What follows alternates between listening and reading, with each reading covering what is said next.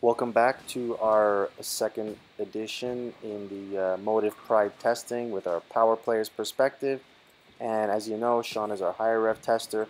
Hopefully you've already caught the primary video when I discussed the details on how the Motiv Pride rolls. In this case, it's probably pretty pertinent to avoid replicating what I said. Overall, it's pretty even on the lanes. It has a good amount of mid-lane read with a medium amount of back-end. It has that benchmark type look I described.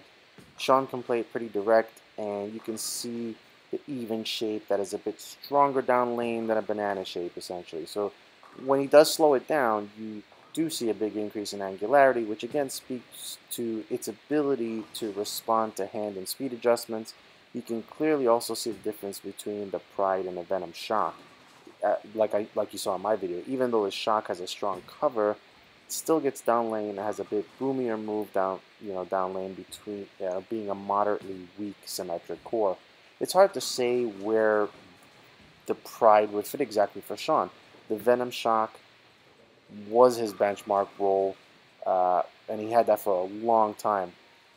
But then he jumps to a ball like the Proton Physics, which may seem insanely strong, but helps blend lots of tough sport patterns out that we bowl on. For simplicity, you know, he likes to keep his bag fairly straightforward. I honestly think he wouldn't slot the Pride anywhere because he keeps pretty few balls. But that's more of a personal way he creates his bag. He prefers to work more with his skill than using lots of bowling balls. With that said, at least you get to see how the Motiv Pride looks for a higher ref style, which is pretty good.